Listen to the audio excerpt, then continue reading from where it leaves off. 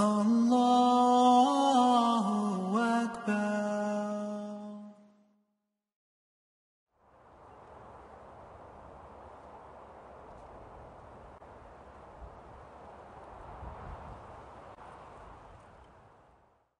Alhamdulillahi Rabbil Alameen wa salatu wa salam wa Sayyidina Muhammad wa ala alihi wa sahbihi ajma'in wa man tabi'ahum bi ihsani ila yawmiddin. Alhamdulillah alladhi hadana li hada wa ma kunna linahtadi lawla an hadana Allah. Allahumma la ilmana illa ma 'allamtana innaka antal alimul hakim. Allahumma 'allimna ma yanfa'una wanfa'na bima 'allamtana wa zidna ilman fiqhan fi din ya rabbal alamin. Assalamu alaikum wa rahmatullahi wa barakatuh. I would like to welcome you all to another session of commentary on the 40 Hadith of Imam Nawawi. And the last session we introduced you to this course, and we introduced you to these beautiful ahadith. We talked about the importance of the sunnah. We talked about the life of this great Imam and muhaddith, and how we are benefiting from the great hadith which he collected along with the other scholars which were sort of part of this, such as Ibn Salah and Ibn Rajab al-Hanbali. And now we're actually going to step into the hadith, the first hadith, and do more in-depth commentary. Remember that we narrate the first hadith all the way back in its complete sanad back to the Prophet ﷺ through a complete chain of some of the most pious people who walked the face of the earth. These were people who preserved the actions of the Prophet ﷺ. And alhamdulillah, again, this is just reflecting that this is a Ijaza course and we want to try to benefit as much as we can from it. So let us begin and go over the first hadith again. An Amir al-Mu'mineen Abi Hafs Umar bin Khattab radiallahu anhu قال سمعت رسول الله صلى الله عليه وسلم يقول إنما الأعمال بالنيات وإنما لكل امرئ ما نوى فمن كانت هجرته إلى الله ورسوله فهجرته إلى الله ورسوله ومن كانت هجرته لدنيا يصيبها أو امرأة ينكحها فهجرته إلى ما هاجر إليه. And the translation of this hadith, it is narrated on the authority of Amir al-Mu'mineen Abu Hafs Umar bin Khattab radiallahu anhu, who said, I heard the Messenger of Allah sallallahu alaihi wasallam say, actions are judged or accepted by niyat. So each man will have what he intended. Thus, he whose hijrah is for Allah and His Messenger, then his migration is for Allah and His Messenger. But he whose migration is for some worldly thing that he might gain, or for a wife that he may marry, then his migration is for that which he migrated for. And this is in the narrated by the Imams, the two Imams of the Muhaddithin, Al-Bukhari and Muslim, with their full names, as narrated by Imam Nawawi rahimahullah. So, the tradition of the scholars in discussing a hadith, particularly the Muhaddithin, starts with a little synopsis about the narrator. And most of the hadith dars which I've listened to follow this tradition. We will do the same here, since there are several benefits. Here the hadith is narrated by none other than Amir al-Mu'mineen Abu Hafs. And you will notice that Imam al-Nawawi starts by stating the full name of the narrator. This endows respect similar to how Imam Bukhari and Muslim were introduced at the end of the hadith with their full name and full title. So Amir al-Mu'mineen was the title given to Umar during his Khilafah. Abu Bakr radiallahu anhu was called Khalifatul Rasulillah sallallahu alaihi wasallam. And Abu Hafs, it means that it's actually a nickname, a laqab, which is a title or respectable nickname given to Umar bin Khattab. And this is actually something which is praiseworthy, that you are called by your best names. Whether it is a true laqab, which is basically, for example, Ibn Umar, for example, is a son of Umar, Abdullah bin Umar. That is a true laqab, but you can also have a nickname, such as Abu Hafs, given to Umar because of his bravery and his great ability during a battle. And Umar bin Khattab was given this laqab due to his courage and strength on the battlefield. It was mentioned and it was narrated that he would be able to get on a horse without even leaning on anything, just simply grabbing the mane and be able with his strength and get on the horse itself. An amazing ability among the other great abilities that Umar bin Khattab had, radwan.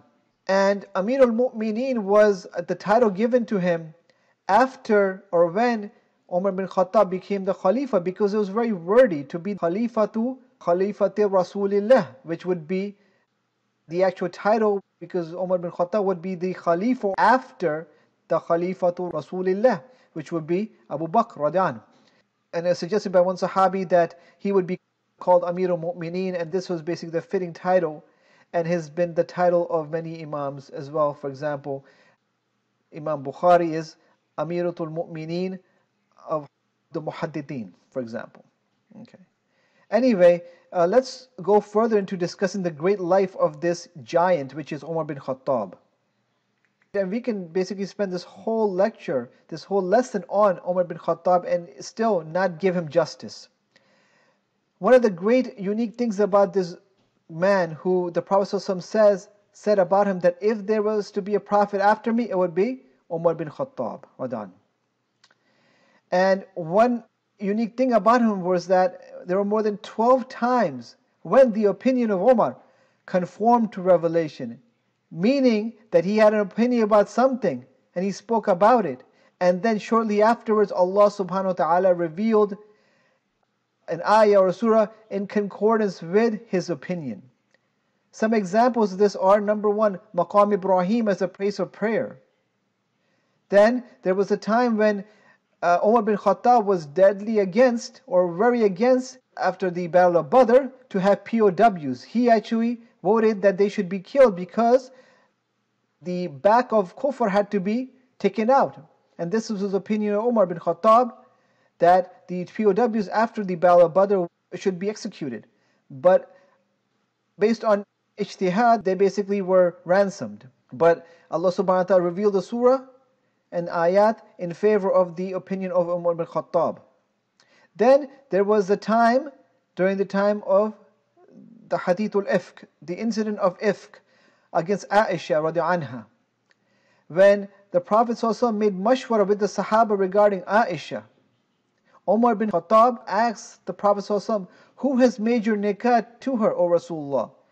And Rasulullah ﷺ of course replied, Allah Ta'ala. Then Umar radiallahu anh said, do you think that your Lord deceived you on that? Subhanallah, glory be to you, O Allah. This is a great lie. And Surah Nur, ayah 16 confirmed that, and Allah subhanahu wa ta'ala revealed the exact words. Now, another title regarding Umar bin Khattab was Al-Faruq. And this is another unique aspect of Umar bin Khattab, his tenacity for the truth and sticking to it. And an example of his justice, and there are many examples of his great justice, is in his death, when he died as a shaheed. It was interesting that he made a dua that make me a shaheed, but also make me die in the city of Medina. And Allah Azza wa Jal accepted both. And it's amazing because at that time, the Muslim empire was the strongest in the world. And who would be able to kill Umar in Medina, in the stronghold, in the center and capital of the Muslim Ummah? But yet it was his fate. There was a jealous Persian slave by the name of Abu Lu'lu. And during the time of the Fajr Salah, when it was very dark, he was stabbed because the Muslim Ummah had sacked Persia and basically put it down. Had defeated the Persian Empire, and that made him very jealous, and that was a cause of stabbing him, Umar bin Khattab, along with killing many other Sahaba or several other Sahaba during the Fajr Salah. After the stabbing, Umar bin Khattab was given milk and it began to pour from his abdomen, and that's when he knew that he was going to die. And just before his death, he asked his son Abdullah bin Umar to ask Aisha to be buried with his two friends. And Aisha, and this is of course the Prophet ﷺ and Abu Bakr radhiallahu anhu. And Aisha said that she was always looking forward to being buried with her husband ﷺ and also next to her father. But at this time, this moment, she realized his greatness and his rank. And she gave him permission. She gave him permission to be buried next to the Prophet ﷺ and next to Abu Bakr. But because of his justness, that wasn't enough for Umar. He told Abdullah bin Umar, his son, to ask Aisha after my death again. He said, Aisha, after my death again, ask her. Perhaps she gave me permission since I am the Khalifa. At the age when the Rasul ﷺ and Abu Bakr Radhan passed away at the age of 63, he also passed at the same age. Again, unparalleled justice and fairness. We can go an hour about how Umar benefited the Ummah or more. His leadership roles. I mean, how he was a great and just leader. Unfortunately, if you look towards us, the leadership roles which are filled by Muslims, even if they be, just people or good people, often it's filled with favoritism, nepotism, tribalism, racism, little regard for justice or taqwa. But if you look to Umar, unparalleled, he basically crushed nepotism.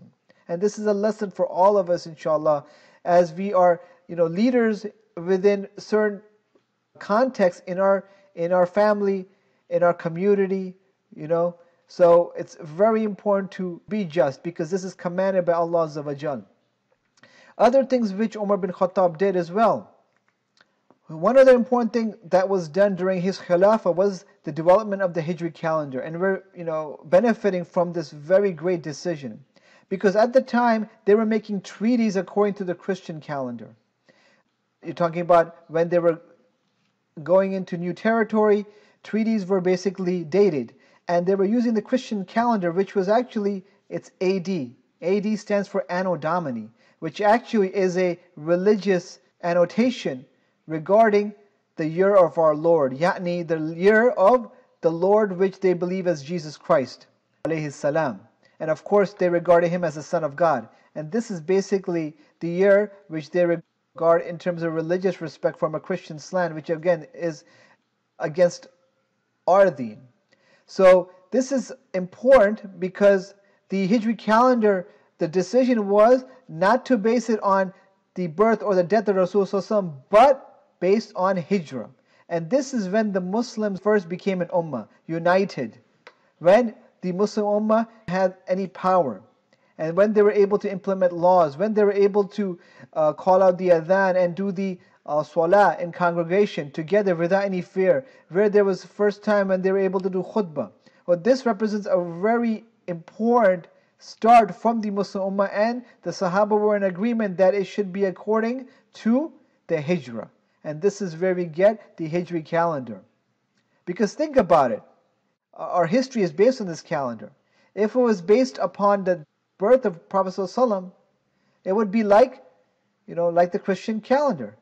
But it was based on the Hijrah, and this is also important in the context of this hadith as well, which we'll go into in a few moments. Also, Umar bin Khattab was the first to organize an army who were paid, the first to make a police force also. Umar bin Khattab participated in walking the streets at night to ensure law and order. Okay, he was also the first to gather one jama'ah for the Tarawih Salah, and this of course has so much benefits and bounty. Think about if the Ramadan at night, if there were various Tarawih Salah, it would be chaos. So alhamdulillah, this was a great decision, and also in concordance with the Sunnah as well. Okay, now let's transition to looking at this great hadith.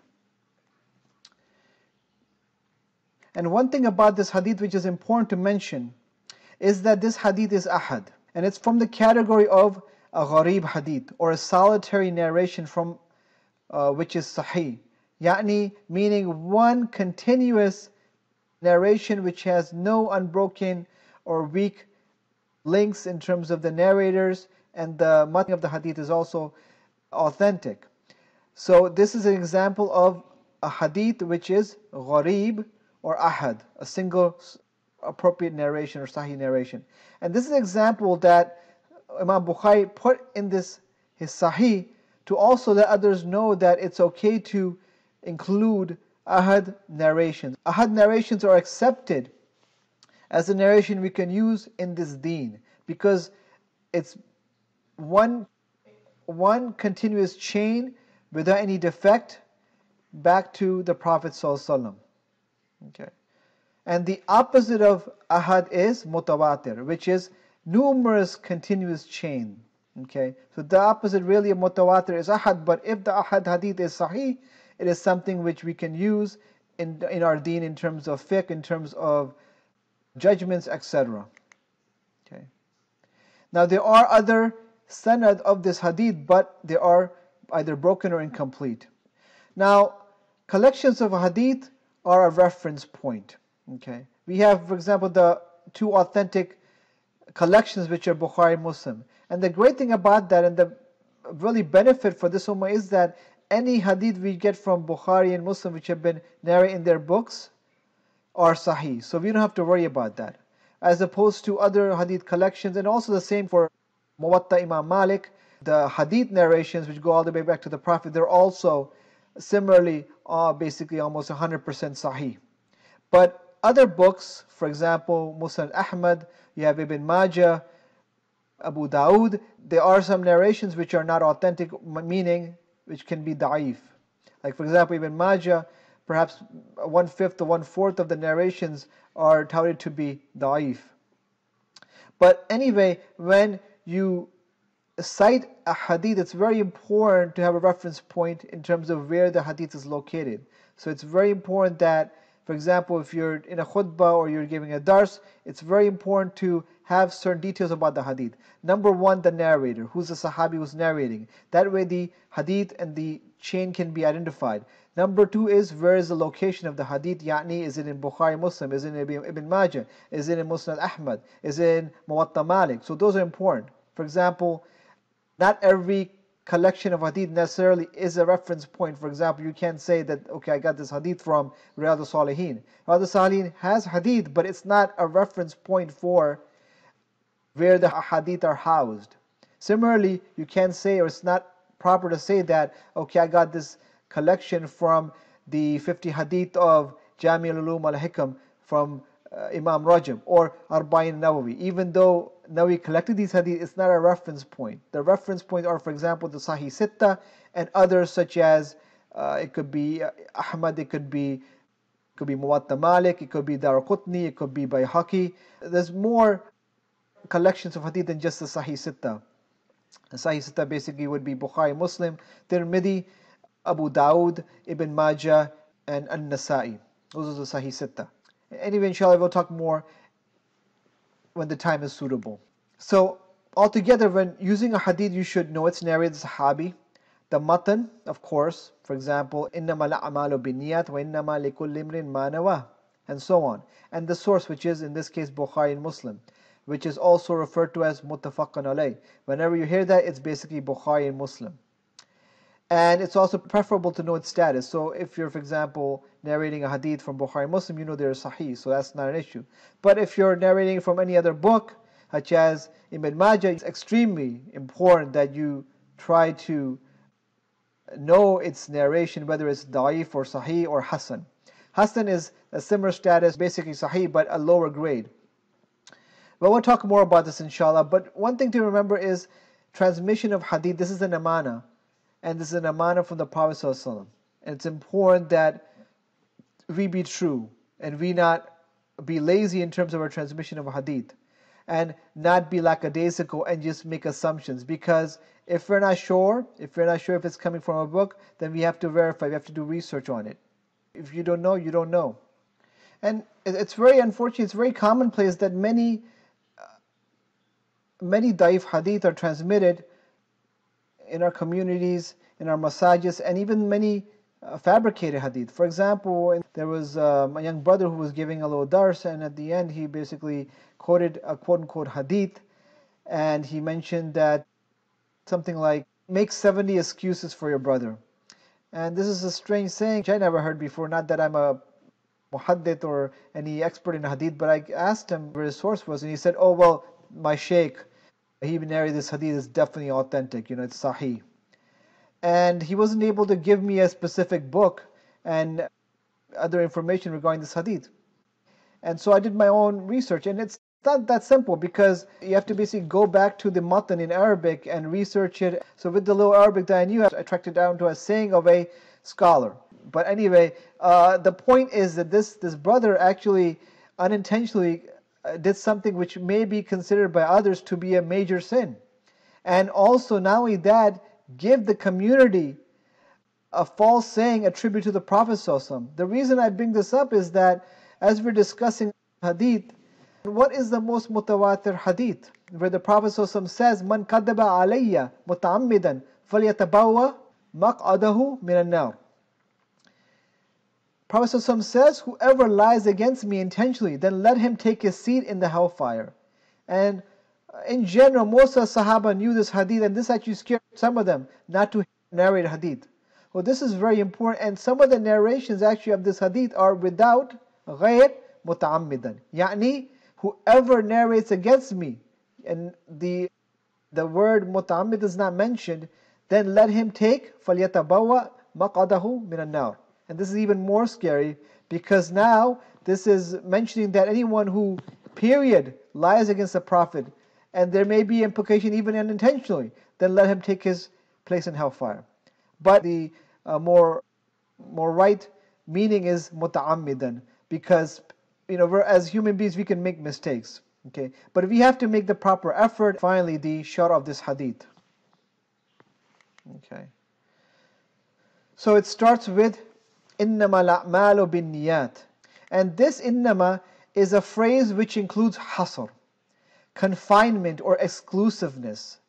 Here the Prophet ﷺ starts with innama and confines actions to their respective intention. Okay, so the meaning therefore is actions are exclusively by intention. Okay, this meaning is better than, for example, actions are by intention. Actions are only or exclusively by intention. That's where we get innama only. Now, this can be a little lengthy in terms of the even more precise meaning. Okay, there are two different opinions regarding what this means. Okay, as per Sheikh Shinkiti rahimahullah, who passed away in 1972, a Christian era.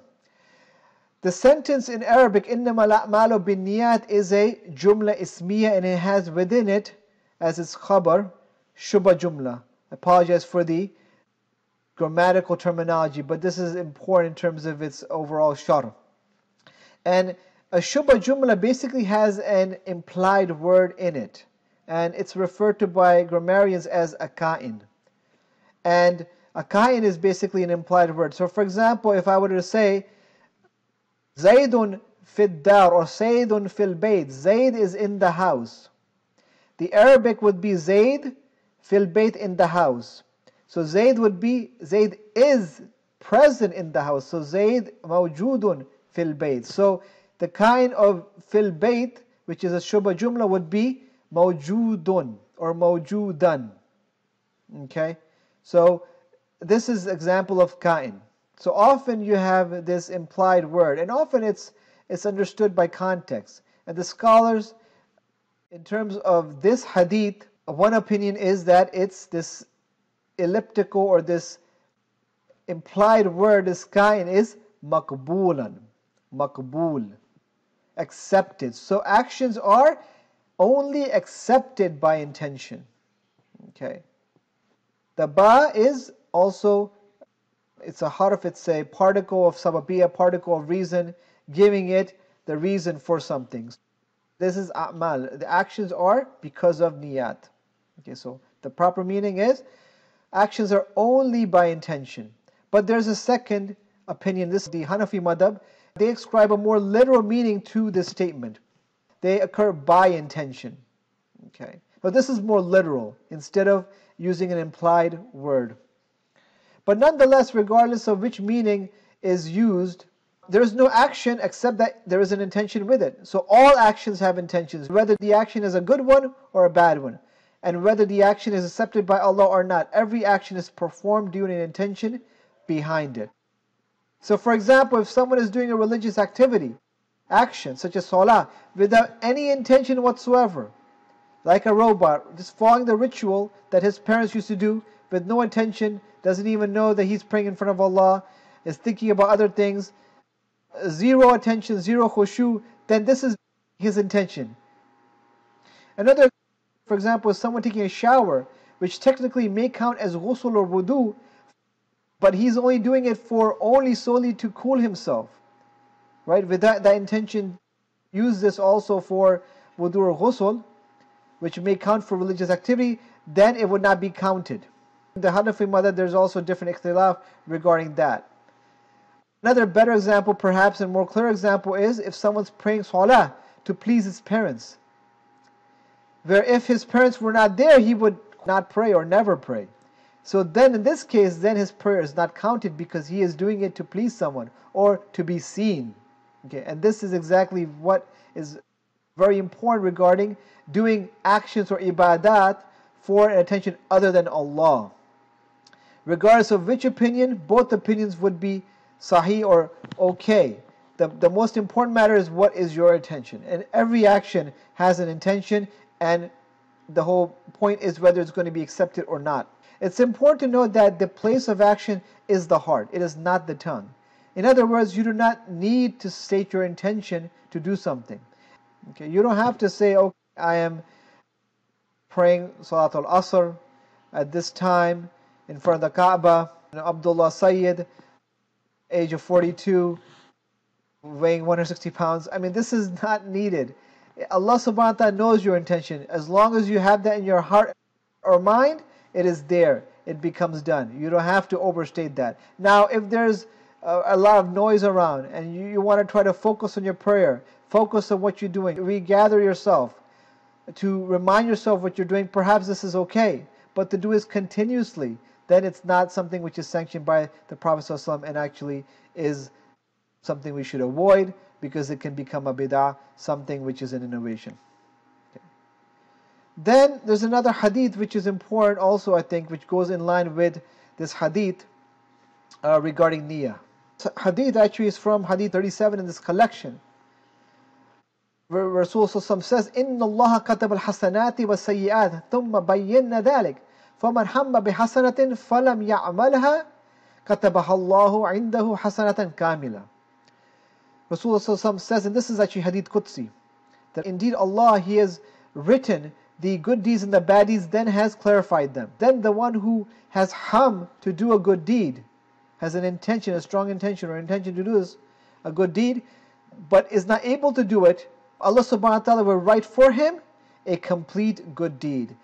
وَإِنْ حَمَّ بِهَا فَعَمَلِهَا كَتَبَهَا اللَّهُ عِنْدَهُ عَشَرَةَ حَسَنَاتٍ. Then, if he does that good deed, Allah Azza wa Jalla will write it as 10 good deeds. MashaAllah, beautiful hadith as well, and that's not the complete version. That's just basically the first part. The point here is there are different words to niyat or niyyah, and one is ham, which basically refers to intention coupled with determination, i.e. a strong intention.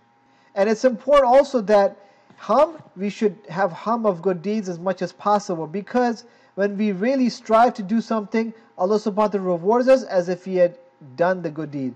So for example, we had strong intention to pray this Fajr Salah in the masjid, or strong intention to do the tahajjud at night, you set your alarm, you asked someone to even wake you up, but it just didn't manifest. Inshallah, you will get that as a single reward. And if you actually do it, Allah subhanahu wa ta'ala will write it as 10 good deeds. MashaAllah. A win-win situation. Okay. And this is this is niyat. إِنَّمَا الْأَعْمَالُ بِالنِّيَّاتِ. So even if you are not able to fulfill the action, if there is the then inshallah you will get the reward. However, on the other side of the coin, it's important to avoid the of sins, because this is where we can actually earn a sin without doing it. Okay. All around us, we're basically surrounded by fahisha, surrounded by evil things which stir our hearts to be attracted to the evil. And shaitan wants you to fantasize about fahisha, about evil things. So you have a for it, a strong desire. And when you have a strong desire, then you may fall into being or wanting to act on it. And this can become a sin. Just also want to refer you to one hadith where the Prophet ﷺ, this is authentic, where I'm going to paraphrase it, when two Muslims meet with their swords, then the killer and the killed are in hellfire. And the Sahaba asked the Prophet ﷺ, yes, we understand why the killer would be in the hellfire, but what about the one who was killed? And the Prophet ﷺ said that he was very eager to also kill his brother. So those two Muslims who were fighting with their swords, right? Both of them had the ham to kill each other, and they basically acted on it. Both had the swords, both acted on it, but one was able to kill the other. Both get the evil or the sin of the ham, and the one obviously who killed or killer gets more, but the other one also gets his place in hellfire because of his determination to do evil. The point is, we have to, as much as possible, avoid ham, because it can lead to evil. And then we have azm, which is even more stronger than ham. For example, the ulul azm, the great prophets, the great messengers such as Nuh, Muhammad sallallahu Isa, Ibrahim, and Nuh alayhimus salam. And also with this hadith, it's important also that if your niyyah is very strong, then you will get also an appropriate reward in sync with your niyyah. We have the example, the famous example of a prostitute who saw that there was a dog near a well and who was very thirsty. And she, because she had a great intention, niyyah, to do something for the sake of Allah, just that one action, so much iman in it, so much sincerity, that Allah Azza wa Jal forgave her. A person who was in a life of prostitution, a life of major sin, and here Allah Azza wa Jal, for one action which she did sincerely for the sake of Allah, forgave her sins. And this is an example also that we should couple our niyyah and make it with a powerful intention. Increase our iman when we do good deeds, inshallah, and it will increase the amount of reward and increase the level of the action. Intention also does not refer to a mere fleeting thought of doing something. For example, someone encourages you to memorize the Quran, and you have a mere thought of it, and you agree that's a good thing. I would like to memorize the Quran, inshallah, then I would get so much barakah, and perhaps maybe I would go into Jannah. But if it's just a mere thought where you didn't ponder much or act on it much, then it doesn't qualify as a ham. It doesn't really qualify as a niyyah, and thus it doesn't really count. Okay, so we have to try to, for the good actions, not just have a mere fleeting thought. So there are three categories of thoughts that come into the mind and the heart in which a person is not liable for a sin. A fleeting thought that comes for an instant and leaves is termed hajiz. The thought which is considered or contemplated is called a khatir. And this can include whispering or waswas from an evil source such as shaitan. So shaitan tries to do waswas, but as long as we don't act on it, or this increases to the level where it becomes a ham, then we're not liable for this. But we have to obviously seek the refuge from the shaitan, from his waswas and the waswas of his companions from mankind. Similarly, there is hadithun nafs, and this is basically a more deeper thing than waswas or khatir or hajiz. And this is less than ham, but now there's more deeper level of thought. And this is hadithun nafs. The nafs does not incur a sin for these three levels of thought. A'mal, actions. Okay. Actions are those things which are willfully done, and also refers to actions which are more continual. It's not like af'al. Af'al are basically actions which don't have any spiritual connection, like breathing. Breathing we always do. Every human being breathes. But it's not something which we're going to get good or bad deeds from. Okay. Or for example, an action which is forced. Many times actions which we do just as human beings, like eating, going to the bathroom, sleeping, often they don't have a sin or good ascribed to them. Of course, we can make them good, inshallah, if we have a dua, if we do the action in concordance with the sunnah. If, for example, you say the basmala before we eating, inshallah, then the action will become a good deed. However, in general, they're not really counted. We're talking about ibadat. So, af'al in general, ya'ni ibadat. Okay. So it's not just the physical also actions of limbs, but also can refer to the speech of the heart. Okay, speech as well. Actions of the heart. So they're also a'mal. So included in the word a'mal is everything that is connected with one's iman. So a'mal is not just separate from iman. Okay, it's continuous. It's basically the external version of your iman. Okay. And it's important that many Muslims claim that they have great iman, they're very righteous and they're very sincere, but do no a'mal whatsoever. And this is actually a reflection of their weak and limited and narrow iman. So iman must necessitate actions. An example of this also perhaps is from Imam Bukhari has a beautiful collection of a hadith, and in the first chapter he gives the example of Heraclius, that he knew, he had the knowledge of the deen, but he did not act on it, and thus he had an evil death. Okay, it's a long, beautiful hadith, but there's purpose in Imam Bukhari putting these hadith to make a point. So anyway, a'mal has everything to do with one's iman. It's very important. Okay. Then we continue with the hadith. وَإِنَّمَا لِكُلِّ امْرٍ مَا نَوَى. And everyone will only have that what he intends. Okay. Again, we see hasr with innama. Okay. One important point to note is that a nice equation for the weight of a good deed, because obviously all of us are inshallah striving for good deeds. At the end of the day, we have to try to gather the good deeds at the end of the day, right? It's not just about earning the money, but it's also earning the good deeds. Okay.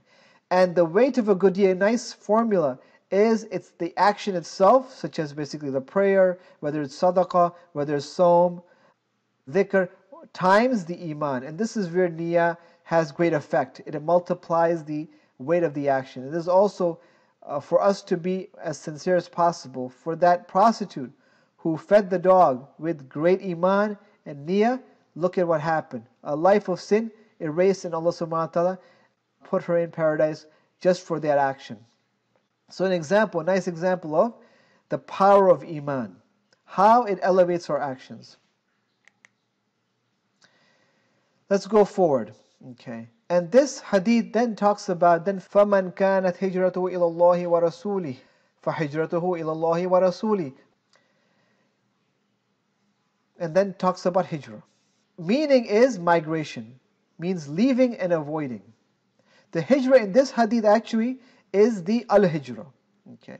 The migration from a land of shirk to a land of Islam, which at that time was commanded on every believer.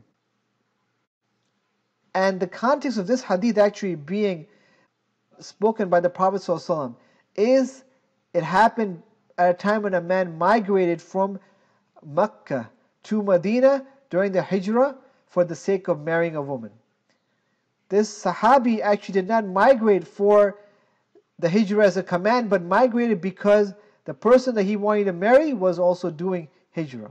And she only was going to agree to marry on the condition that he also migrated. So he migrated actually for the purpose of marriage. And the Prophet ﷺ became aware of this, and this is a great example for all of us to this day to purify our attention. Any intention done for other than sake of Allah becomes batil, becomes unaccepted. Here also, this hadith shows us a teaching methodology of the Prophet ﷺ, which is to explain a principle, explain an abstract principle by an example.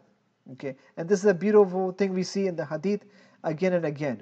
In this hadith, Rasulullah gives us 3 practical examples. And examples help illustrate the principle so that it's easier for people to understand and apply. These 3 examples consist of 1, a good intention, for example, migration for the sake of Allah and His Messenger, and 2, inferior intentions, for example, migration for the sake of worldly gains or marriage. And here again, and also this hadith denotes the eloquence of the Prophet ﷺ. Again, بُعِثْتُ بِجَوَامِعِ الْكَلِمِ. Here the Prophet ﷺ says, وَمَنْ كَانَتْ هِجْرَتُهُ لِدُنْيَا يُصِيبُهَا أَوْ امْرَأَةٍ يَنْكِحُهَا فَهِجْرَتُهُ إِلَى مَا هَاجَرَ إِلَيْهِ. And then his hijrah is for that which he migrated for.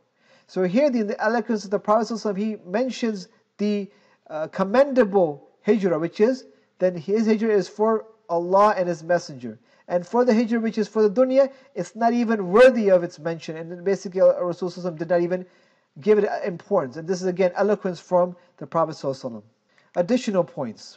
Okay. Imam Shafi rahimahullah considered this hadith 1/3 of the knowledge of Islam related to over 70 topics of fiqh. Okay, so this hadith is considered to be one of the greatest hadith in Islam, and perhaps by many to be the greatest hadith because of its importance and the fact that we should start with our niyat, because if our niyat is not for Allah, then it becomes batil. The whole great thing you do, for example, in the case of this Sahabi, which he earned the name Hajir Qais, the one who migrated for Qais, which is the Sahabiya who he wanted to marry, that became his title, not the title you would want. And hijrah was a huge thing. You leave everything, you leave your possession, your home, your family for Allah and His Messenger. Okay, huge deal, huge sacrifice for, and why basically the Muhajirin have this title of hijrah with them. They're the ones who left everything for Allah and His Messenger. Okay, so there's many lessons even with this word of hijrah that we can learn from.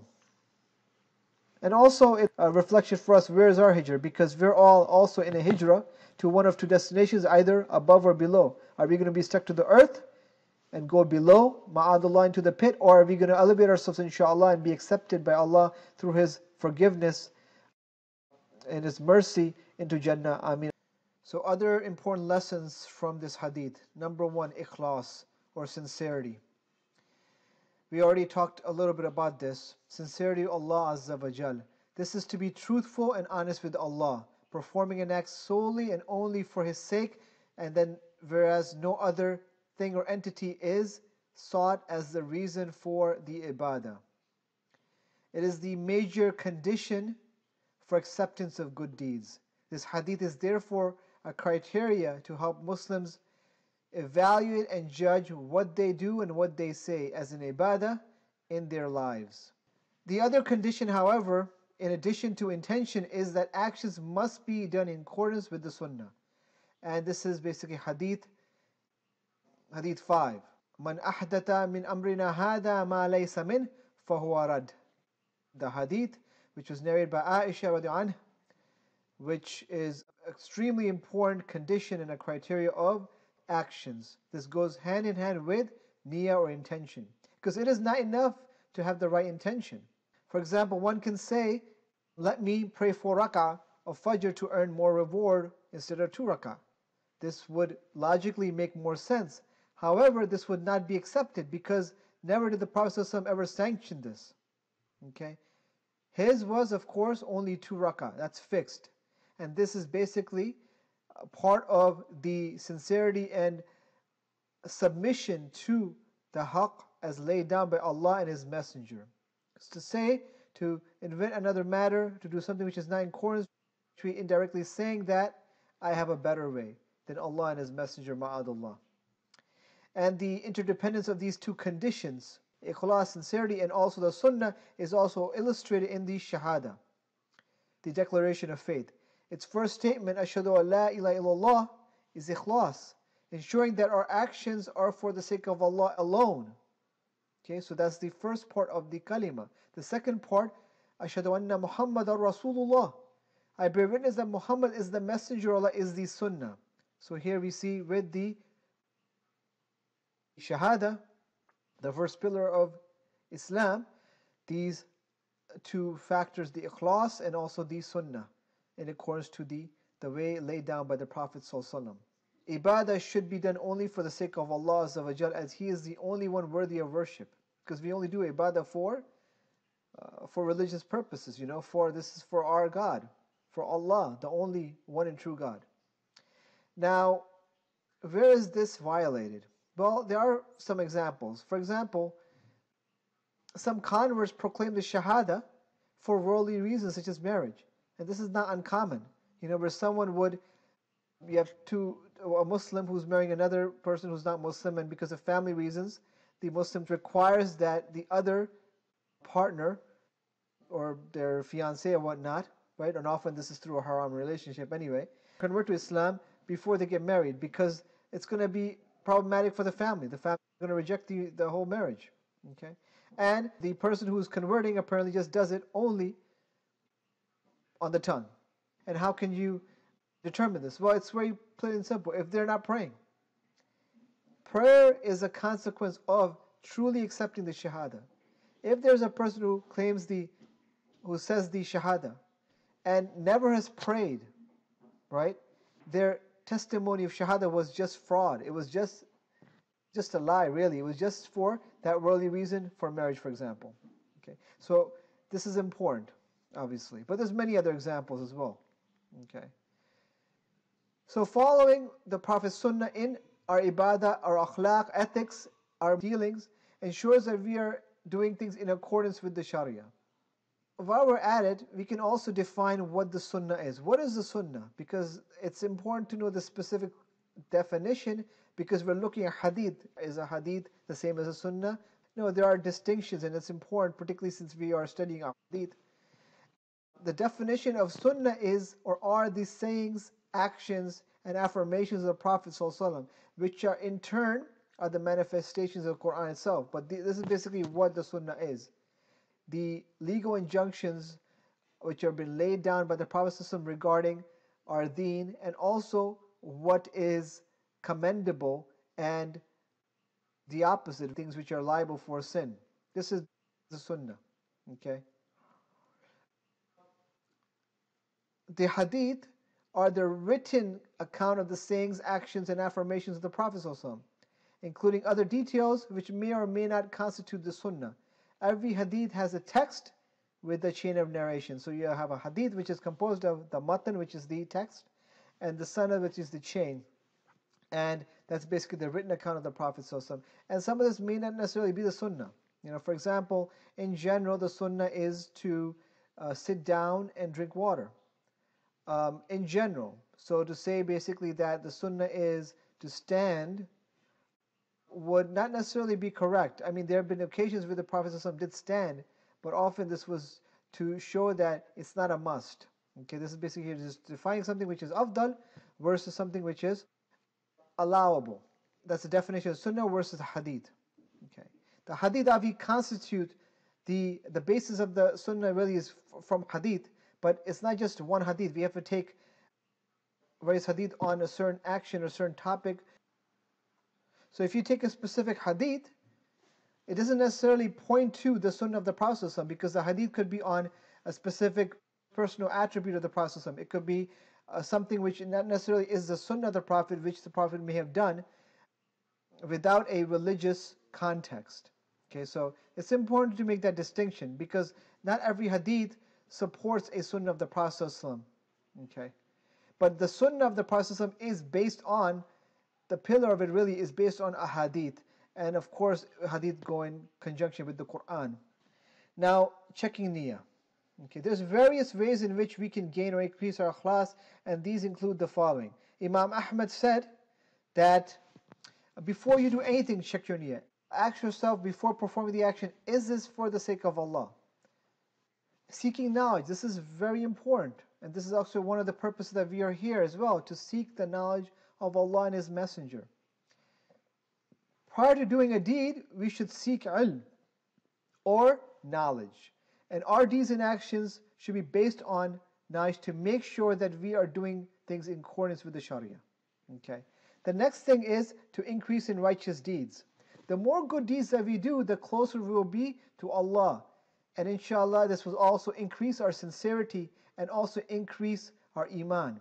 And it will also enhance our Islam. Okay. You have to understand that there is a direct connection between iman and also Islam. Islam is the outer, the result of iman, and vice versa. Islam or Islam goes back to the inner and builds on that. Higher level iman leads to more Islam. More actions go back and further bolster iman. So it's basically a direct relationship. Okay, very important. And we'll see that also emphasized in the next hadith, Hadith Jibreel, next session. Next thing is, it's important, one way we can enhance our ikhlas is by being sincere and avoiding false impressions. We need to do things only for Allah's sake. If we're trying to increase our ibadat and make it look pretty for others, this is actually for Maria or showing off. A good litmus test for our ibadat is to perform that ibadat the same degree when we're doing it in secret versus, for example, in the masajid. Okay? And the beautiful thing about the sunnah is that there are things which the Prophet ﷺ did openly, like the fard salah, and he would pray the sunnah at home, the sunnah salah at home. And this is a good example for us also to follow. Like for Fajr salah, pray the 2 rak'ah of Fajr at home, the sunnah, right? That's very important. And then you go towards the masjid to catch the fard. Okay? And this way, when we do for the sunnah, it'll check ourselves, check our niyat, and everything will inshallah work out, and just things will just work out, nice balance, and we'll just be going higher in terms of our ibadat, actions, iman, etc. So lessons from this hadith: preserving ikhlas. There's 4 things that we need to do which directly negate ikhlas. The first thing is, number 1, the big sin, which is shirk. Because Allah Subhanahu wa Ta'ala says many times in the Quran, "La tushrik billah." Avoid shirk at all costs. Anything which looks shirky, avoid it. Because we're all limited in terms of our knowledge, and some things may look a little shirky, and we just have to avoid it. If it goes against our sense of wrong, our fitrah, which Allah Azza wa Jal endowed us with, just be careful, take a step back, and you can always avoid it until you get more knowledge. The second thing is hypocrisy or nifaq. This is very important, and this is one major reason why our sincerity is attacked and ruined, because of hypocrisy. Okay. We cannot have double standards. We have to practice what we preach, and that's also a very common cause of nifaq. Okay, to be a hypocrite, to pretend to do something while we're doing it for other than the sake of Allah Azza wa Jal, and it could be for many different reasons. So nifaq is very essential to avoid. The third negator of ikhlas is similar to nifaq, riyah. Okay, and this is performing an ibadah with the intention of showing off to others. And remember, the litmus test for this is to do the same action in public as you do in private. If it's similar or equal, then you're good, inshallah. But if your salah is suddenly twice as long in the masjid, there may be a problem. Okay? So Imam Al-Harawi says that the root cause of insincerity is desire or hawa. And this is related to a few of these following factors, such as making oneself appear better for others, or good to others, to avoid being blamed by others. For example, to pray so that you can avoid criticism of others, such as your spouse or family member, like your parents. To seek the glory of others so that people can praise you. Oh, this brother prays all the time. He gives so much charity. And you're basically doing it so that people can say good things about you. To seek the wealth, money, or assistance of others. For example, and this is relatively common in the Muslim world, you have someone who has a big beard, not because he fears Allah or loves the Sunnah, but because he needs to increase his business to the Muslim community. They can recognize him as sincere. Okay, to be a quote-unquote good Muslim, to earn business contract. The last one is ma'asiyah, and this is very important as well. So we have shirk, we have nifaq, we have riyah. And riyah fits into what Imam Al-Harawi is mentioning as well, in terms of desire. And the last is ma'asiyah, or committing sins which decreases our sincerity. So whenever we do a sin, there's an effect on the heart, a black dot goes on our heart, and it decreases our iman. Okay, and thus, that ramifications are decreasing our sincerity. On the contrary, good deeds do the opposite and enhance it. So that relationship between iman and Islam, the more Islam we do, the more iman is going to be increased, and vice versa. While the less Islam we do, the less outer actions we do, then it's going to affect our iman and our sincerity automatically. Additional lessons as continuing from this hadith. Ibn al-Qayyim, the famous scholar, says that any action we do can be defective for 3 reasons. Okay. Number 1, being conscious that others are observing the action. So if we, for example, arrive early for the salah in the masjid before the imam or in the first saf, we should steer away from thinking, for example, that we are better than others.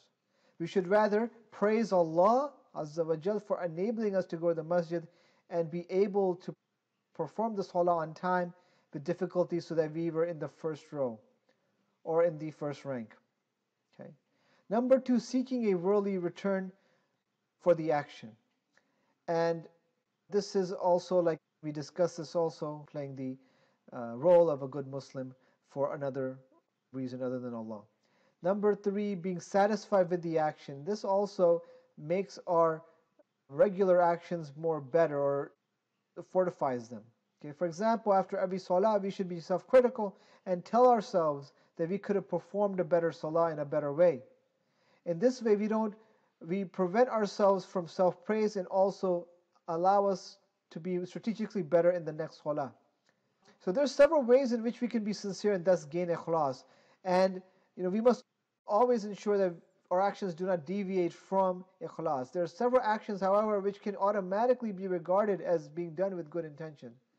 For example, ibadah in secret, qiyamul layl, dhikr, right? Dhikr on the tongue, where other people don't perceive that you are doing dhikr. Sadaqah, okay?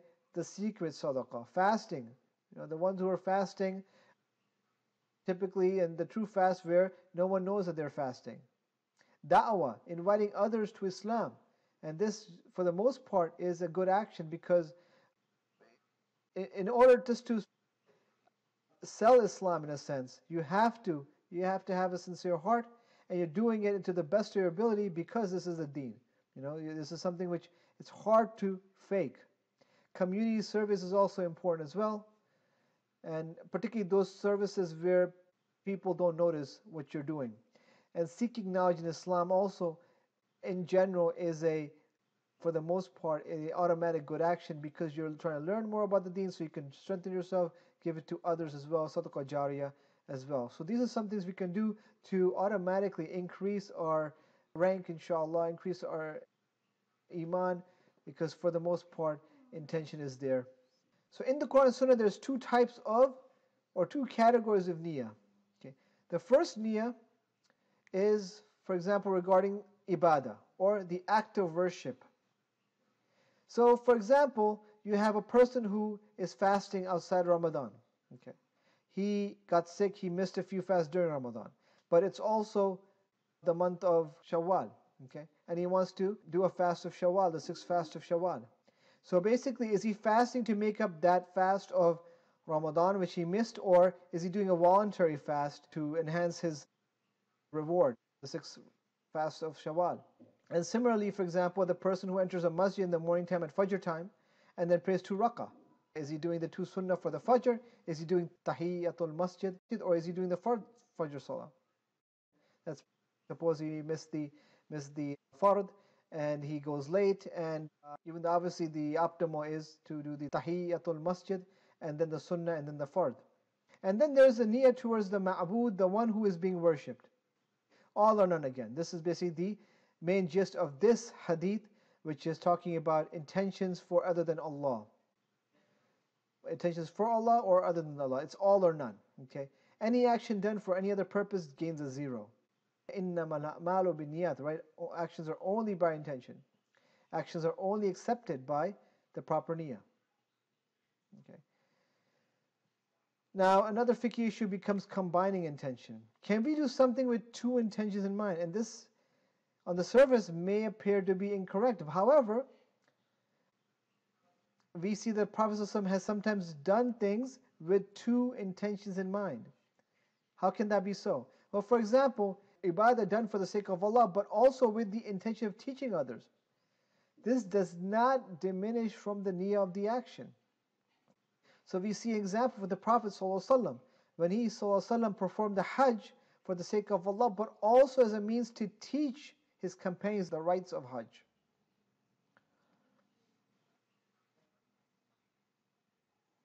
And there are actions which Allah and Muhammad ﷺ have encouraged by mentioning upon the reward for them as being something in the dunya. Okay. For example, rizq.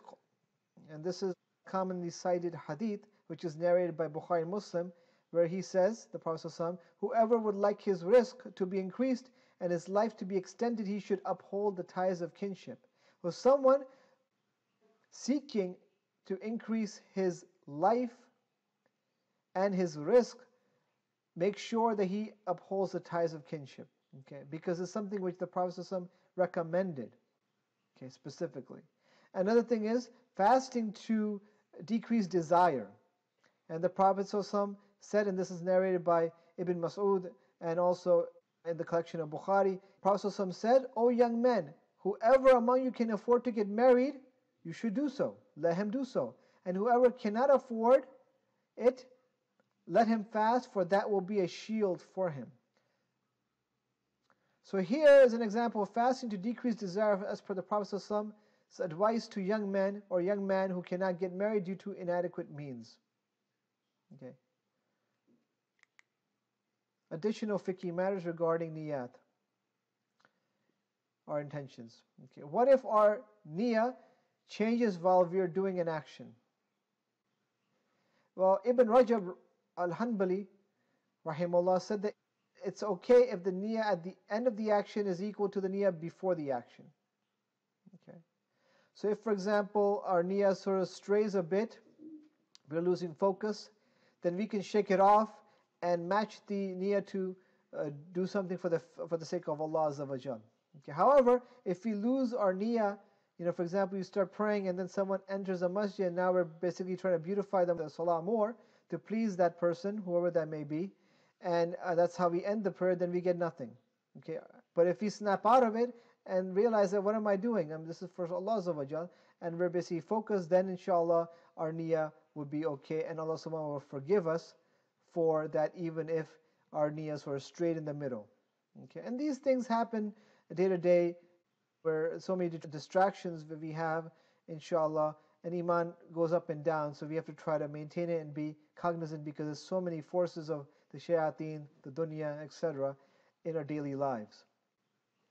So if the niyyah does change, we have to obviously seek sincere repentance and tawbah, because then the deed gets a zero, and in fact it may even be sinful. Remember, when we do things other than sake of Allah, we actually earn sin, because really it's something which is going towards shirk. Unintentional swearing is also an important topic as well, or a topic we should know about, which is commonplace in certain Arab countries. In fact, sometimes it even becomes culture. Swearing by Allah unintentionally obviously is disliked, and it's something we should definitely always steer away from, because swearing is a big thing. Surah Al-Ma'idah, ayat 89, Allah Azza wa Jal says, Allah will not impose blame upon you for what is meaningless in your oaths, but He will impose blame upon you for breaking what you intend of oaths. So you have to be careful. So its expiation is a feeding of 10 needy people from the average of that which you feed your own families or clothe them, or the freeing of a slave. But whoever cannot afford that, like freeing a slave or feeding 10 people, then a fast of 3 days is required. So breaking oath intentionally is a big thing, and this is something which requires expiation. So as we're closing, let's look at the centrality of this first hadith. And this first hadith is central to Islam in many ways. Imam Ahmad rahimahullah said, Islam is based on 3 principles. Number 1, the actions of the heart, and these are the internal actions. Okay, for example, iman, our connection with Allah, our belief in Allah, that's an action of the heart. Actions of the limbs are external actions, like the salah, the fasting, the sadaqah. Interactions between people, our daily mu'amalat with people, okay, to deal justly with others in our, for example, our business, to return the salam, to be nice and virtuous to our families. All these are mu'amalat. Okay. So here, the first principle is from this hadith. This is one of the 3 major hadith which form the criteria for evaluating and judging action of ibadah. We mentioned that hadith 5 is the sunnah. Okay. So Imam Ahmad says Islam is based on 3 hadith. Hadith number 1, innamal a'malu binniyat. Hadith number 5, whoever introduces into this affair of others something that does not belong to it is to be rejected. Man ahdatha min amrina hada ma laysa min fahuwa rad. Okay, that's the hadith. And hadith 6, truly what is lawful is clear, and what is unlawful is clear, and in between the two are matters which are doubtful, which many people do not know. Innal halala bayyin wa innal harama bayyin wa baynahuma umurum mushtabihat la ya'lamuhunna كثير من الناس. That's basically the 6 hadith which we'll inshallah go into as well. And in conclusion, this hadith is central to Islam in many ways, perhaps being the most important hadith in Islam. The message of the hadith is clear in that each action of ours is determined by our intention, whether it's good or bad. Therefore, and again, action meaning يعني action of ibadah. Okay, therefore we should always check our intention. We must ensure that the action is done for the sake of Allah Azza wa Jalla alone, so that it is accepted by Him and that we will be rewarded for it. Remember, if we do an action for other than Allah, then it's very liable for sin, and sometimes major sin. Okay, based on this sharh from this hadith, we should be able to answer the following questions. Okay, number 1, what is the significance and connection between the Quran and the Sunnah? Number 2, what is the difference between the Sunnah and the hadith? How should we transmit the hadith to others? What is the value of isnad in the religion of Islam? And again, this also encompasses the introduction lecture as well. What is the Arba'un of Imam Nawawi? What are 3 unique characteristics / accomplishments of Imam Nawawi, rahimahullah? What are 3 unique characteristics and accomplishments of Umar, radiallahu anhu, the narrator of this first hadith? Hadith number 1, write it down in Arabic from memory. This is very important. And subsequently and conversely and also likewise write down its literal translation from memory. 10, give 2 things or name 2 things which corrupt our intention. Number 11, give an example of an action that is accepted when the niyyah is for Allah and then for something else. Give an example of different niyat from a fiqhi perspective. And 13, how does this hadith exemplify a teaching methodology of the Prophet ﷺ? 14, what is an ahad or gharib hadith? And that is it. Jazakallahu khairan for your attention. I know a lot has been covered, but this is very important, inshallah, and perhaps the nice first step into these grand and divine gems. Subhanaka Allahumma wa hamdik wa nashhadu an la ilaha illa ant wa nastaghfiruka wa atubu ilayka. Assalamu alaikum wa rahmatullahi wa barakatuh.